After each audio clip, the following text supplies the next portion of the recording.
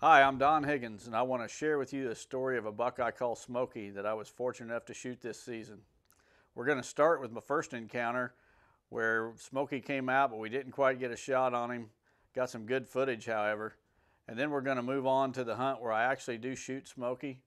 But most importantly, I want you to stay tuned for the entire hunt and see in the end where I share the history of watching this buck grow up from a 2.5-year-old to over a 200-inch world-class whitetail.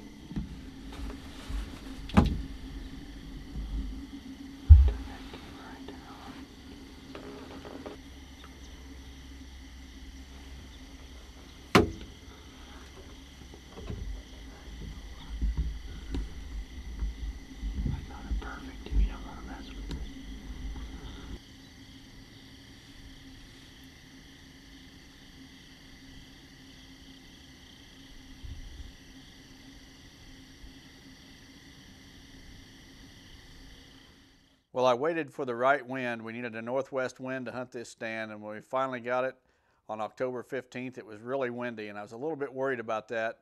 But long towards sunset, the wind calmed down and conditions were just perfect.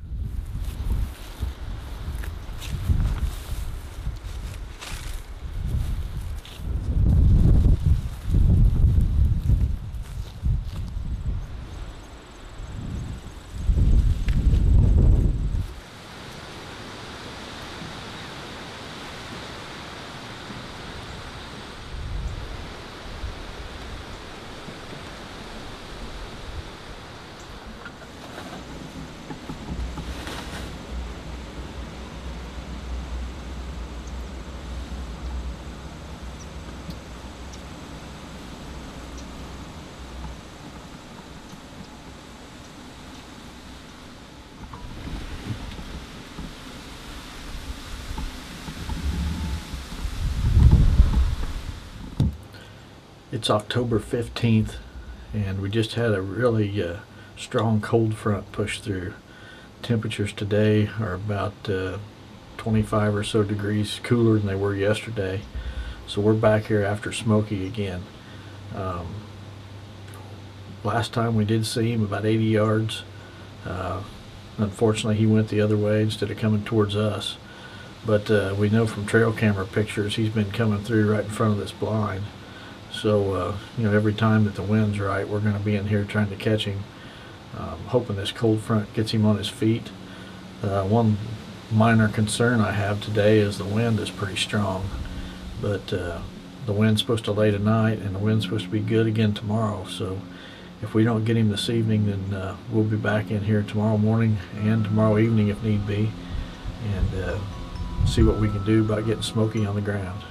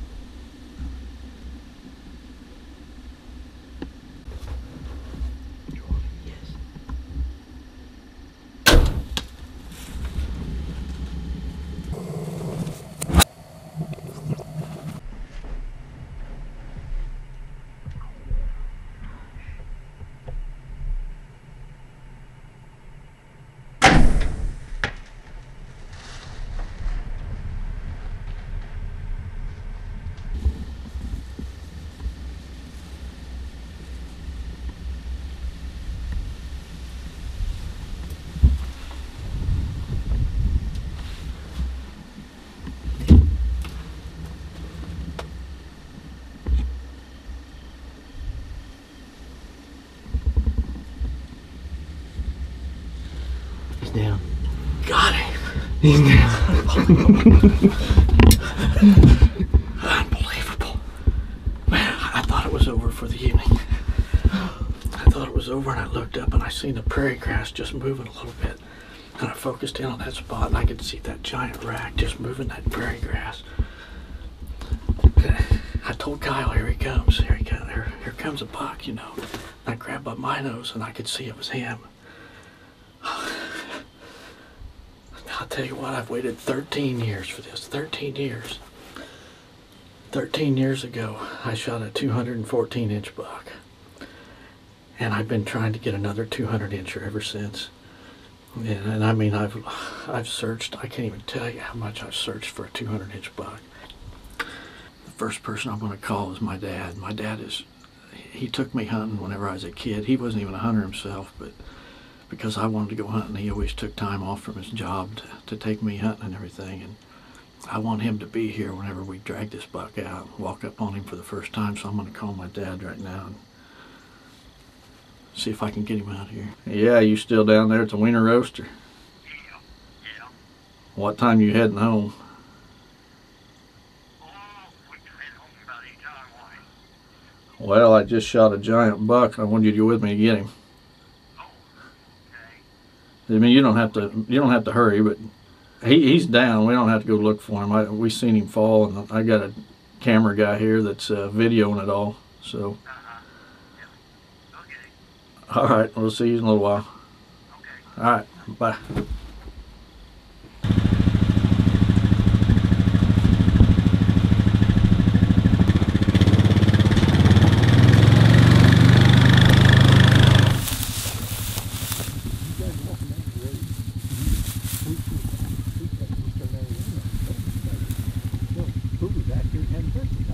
That's a good sign.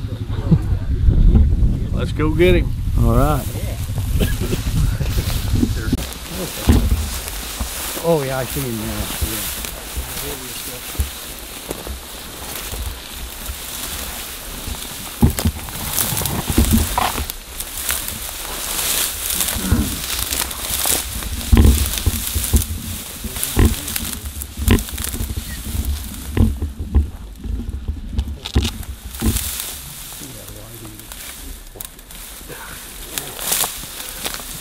Kevin, you're perfect.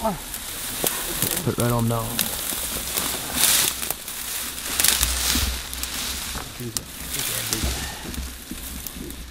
What do you think about that? Well, there he is. There he is. Don says there he is. He would always take time off from his job to take me hunting, and so I wanted him to be here when I recovered this one. I waited a long time to get one this big. Well, I wouldn't miss it for nothing. I'm glad he gave me a call. Yeah, my dad's always here for me no matter what I'm doing. All I gotta do is call and he's right there, so I'm glad he's here for this.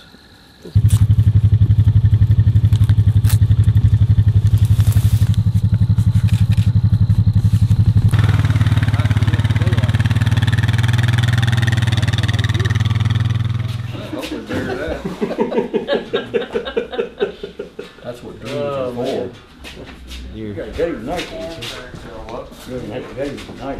Yeah, I'm going to take him out here to the water hydrant. Okay. So this is a buck called Smokey that I was fortunate enough, blessed enough to shoot yesterday, but it's a buck that I've got a long history with on this farm.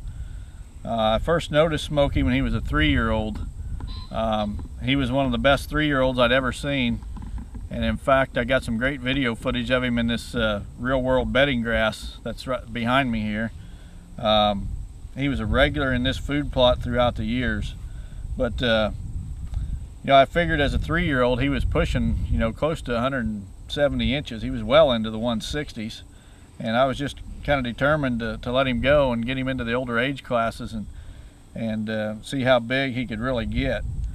The next year he was as a 4-year-old, he was a little bigger. The next spring I found his sheds, and the story behind these sheds is pretty interesting. It's how he got his name. We was burning some of these bedding grasses on the farm here, and the fire got out of control and started burning some areas where I didn't want it. And as we was putting out that fire and fighting the fire, I come across these sheds laying right there at my feet as I was putting the fire out. And you can see that the tip of this one tine is kind of charred from the fire, as well as like the back of this G2 tine here. You can see the scorch from that fire. So from that day on, he was known as Smokey. Like Smokey the Bear, well, this is Smokey the Buck. But the next year, as a 5-year-old, he put on several inches. I passed him 5 different times that fall. He's the biggest buck I ever let walk when he carried this rack. Found the antlers last spring and scored them right at 180 inches. So a lot of people thought I was crazy for letting a deer that size walk, but you know, I felt pretty confident that he could survive where he was staying. He just loved bedding in this grass field behind me, and that's where he was at most of the time. So I felt pretty confident that he could survive, and took the chance and let him go, and he did survive and put on several inches of antler this last year. So, you know, that brings us up to this year. My partner Kevin Boyer and I, we kind of set the stage to make this happen, and it's like Smokey read the script last night when he came out and I shot him at this plot. It was like he knew what he was supposed to do. We'd originally planted soybeans in this plot last spring, but the drought was so bad the soybeans just never got a chance to establish, and the deer and the other wildlife were just keeping them mowed off, which typically does not happen on this farm, but it was just so dry the beans never got a chance to take off and grow and get ahead of the browse pressure. So I came in last summer and late and sprayed what was left of the soybeans and the weed growth that was here, and then Kevin and I put in Real World's Deadly Dozen blend this fall early. And as you can see, we got a fantastic stand here, and Smokey came right out of the bedding grass, the spot where he's bedded for years in this grass, and came right to this Deadly Dozen plot. Just as, like I said, just as if it was on script. And I had Kyle Harmon from Team Radical running the video camera, and I sent an arrow through his chest, and Smokey took off, ran right down a clover fire break, Real World clover and chicory fire break right next to the bedding grasses, and thought he was going to tip over right there in the clover, but he started to stumble and fell back into the bedding grasses where he'd spent so much time you know, over the years. You know, one thing I've noticed, this is probably about the 5th or so mature buck that we've shot at this exact location on this farm, both Kevin and I. And you know, the bucks on this farm, they just love to bed in these grasses, and we've seen that on other properties as well. They would rather bed in those grasses than they would the wooded cover. And so we try to take advantage of that, and the properties that Kevin and I own and manage, we try to get some of these grasses on there, and then by properly putting them in the right spots and putting food next to them, we draw out bucks like this. And they may not all be this big, but mature bucks that we're able to harvest.